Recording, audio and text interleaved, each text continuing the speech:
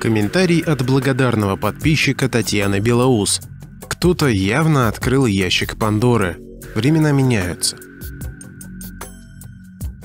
С удивительной скоростью появляются все новые и новые фотогравюры, картины, литографии древних территорий, пострадавших от катаклизмов. Все новые места и страны, со все более подробной детализацией интерьеров, одежд, предметов быта, освещения и прочего. Появляются новые имена художников.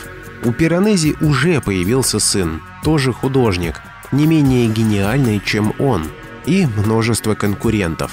Все пишут в одной манере, видимо, чтобы оправдать такое количество художественных свидетельств, которые не под силу одному.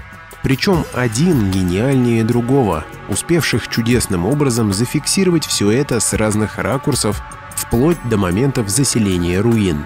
Открываются новые, неизвестные архивы, детали технических приспособлений, скрытые еще недавно от глаз зрителя.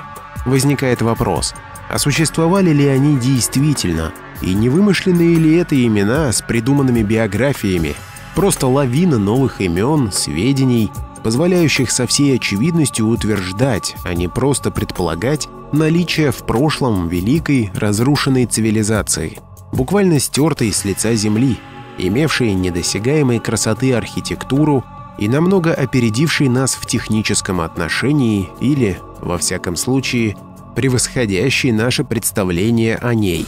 И повсюду не только одна и та же картина разрушений, но и одна и та же великая архитектура, что доказывает наличие одной мировой культуры на планете в прошлом, объединявшей огромные территории северного полушария, многочисленные народы под единым управлением, с единой мифологией, эпосом, религией, богами и историей, развитой в техническом отношении. Наше представление о древних – ложь, тиражируемая историками. Стоит только взглянуть на сияющие светом храмы, площади, освещенные как днем, улицы городов во время празднований, залитые иллюминацией, все эти шпили и гигантские люстры, приспособления, напоминающие гигантские свечи в канделябрах, антенны и металлические каркасы в куполах соборов. И становится ясно, что они были знакомы с электричеством и использовали его повсеместно. Отрицать это смешно и глупо. Сведения растут как снежный ком. Уже открылись и засекреченные ранее патенты на использование атмосферного электричества наших современников и многое другое из закопанной истории человечества. Истина неуничтожима, ее нельзя скрыть надолго, она рано или поздно выплывает на свет.